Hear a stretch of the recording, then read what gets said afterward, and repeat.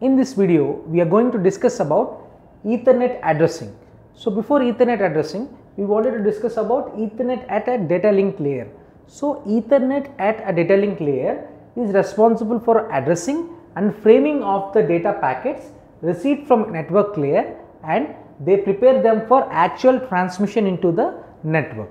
So here what happens when you receive in the data link layer, and it is responsible for addressing and framing of the data packets, and they will prepare them to transmit through the network.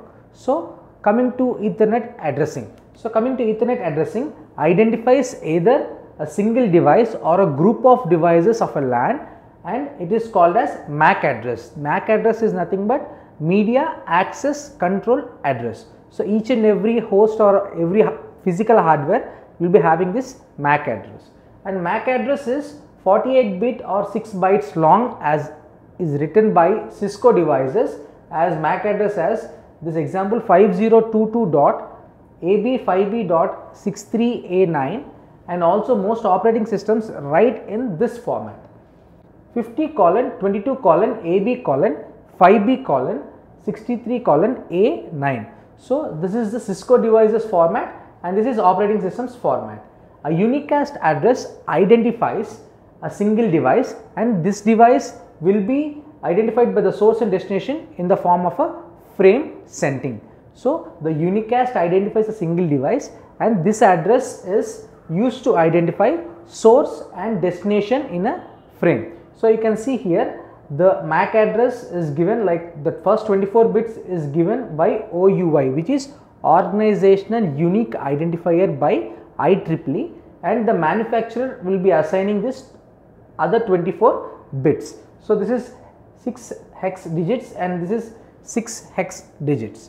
So coming to the first half of every MAC address is the OUI, organizational unit or unique identifier given by IEEE to the particular vendor. If we take Juniper switches, it will be giving for Juniper vendor separately, and Cisco vendor separately.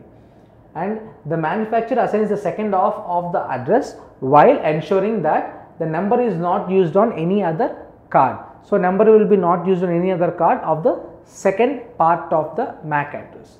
So MAC addresses can also identify a group of devices which are in the same network, and these are called group addresses, and IEEE will be classifying these two type of group addresses as a broadcast address and multicast address. So what is a broadcast address? The address has a value of FFF.FFF.FFF and means that all devices in the network should process the frame. So this broadcast address is nothing but processing the frame to all the networks which are in the same network here. And multicast addresses are used when the data or the frame needs to send to group of hosts in a network. So broadcast means sending to all the hosts in the network, and the multicast address means it sends only to a group of hosts in the network. So these are the classifications given by IEEE, and this is how the Ethernet addressing is taken place.